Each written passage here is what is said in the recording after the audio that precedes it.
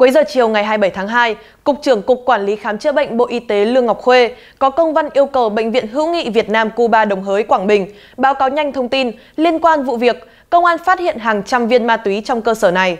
Theo chỉ đạo của Cục trưởng Lương Ngọc Khuê, bệnh viện phải phối hợp chặt chẽ, cung cấp thông tin và tạo mọi điều kiện với cơ quan công an và các cơ quan chức năng, bảo vệ pháp luật để điều tra kịp thời, xử lý nghiêm đúng người, đúng tội.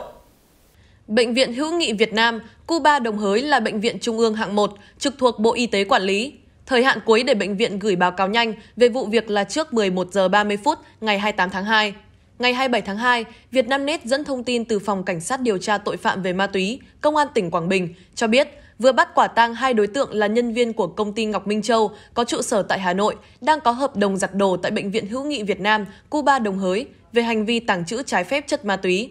2 đối tượng bị bắt gồm Đặng Thanh Vũ, sinh năm 1994, trú tại xã Đức Ninh và Hoàng Hải Đức, sinh năm 1990, trú tại phường Đức Ninh Đông, thành phố Đồng Hới. Trước đó một ngày, cơ quan chức năng bắt quả tang đối tượng Đặng Thanh Vũ khi đang tàng trữ trái phép 84 viên ma túy tổng hợp dạng hồng phiến. Khám xét khẩn cấp chỗ ở và nơi làm việc tại xưởng giặt của đối tượng, lực lượng công an phát hiện và thu giữ thêm 400 viên ma túy tổng hợp. Tại cơ quan điều tra, Vũ và Đức khai nhận là nhân viên của công ty Ngọc Minh Châu đang có hợp đồng giặt đồ với Bệnh viện Hữu nghị Việt Nam Cuba Đồng Hới. Quá trình làm việc xưởng giặt đã mua một số ma túy này về cất giấu để sử dụng. Cơ quan Cảnh sát điều tra Công an tỉnh Quảng Bình đã lập biên bản bắt người phạm tội quả tang, tạm giữ hình sự đối với Đặng Thanh Vũ và bắt giữ người trong trường hợp khẩn cấp đối với Hoàng Hải Đức.